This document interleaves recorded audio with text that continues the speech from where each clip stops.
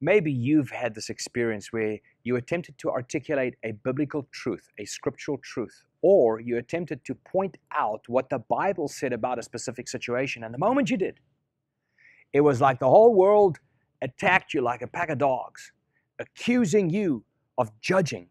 And Christians should not judge because Jesus told you not to judge.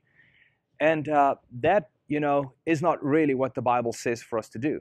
Now, Jesus said, do not judge. And I'm going to explain to you exactly what he meant by what he said.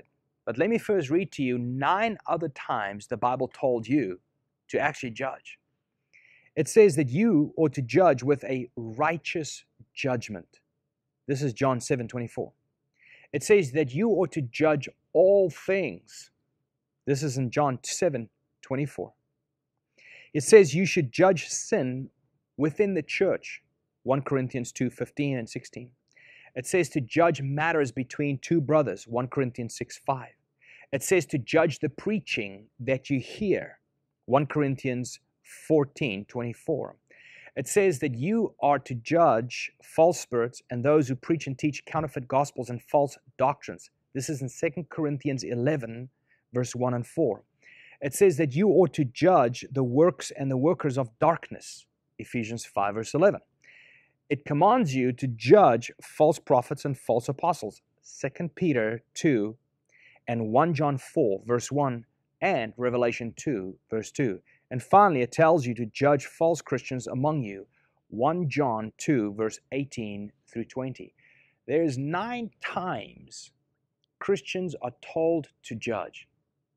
You might say, well, then what did Jesus mean when he said, do not judge? If you read the whole chapter, it'll be very clear to you. Jesus was saying, do not judge this way, but rather judge that way. Don't judge according to your own opinions. Judge according to scriptures. Don't judge other people's sins that you yourself are guilty of. That's why he said, you see the splinter in somebody else's eye, but you don't realize you have a plank in your own eye. You are as guilty and more guilty of the same thing you're attempting to point out in their lives. So that's what Jesus said. That's what he meant by what he said.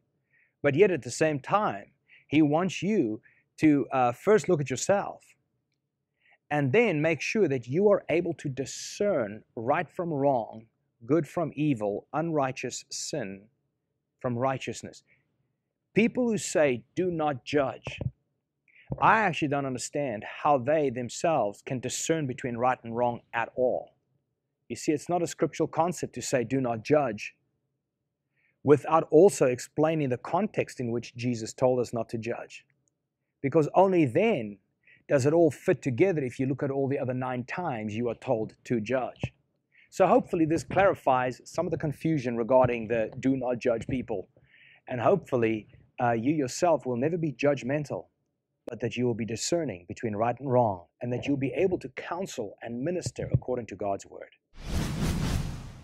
Hey everyone, thanks for watching. We hope that you're blessed by these video messages my husband Jacques is putting out. If so, make sure to subscribe to our YouTube channel. And if you're watching on Facebook, be sure to like and follow.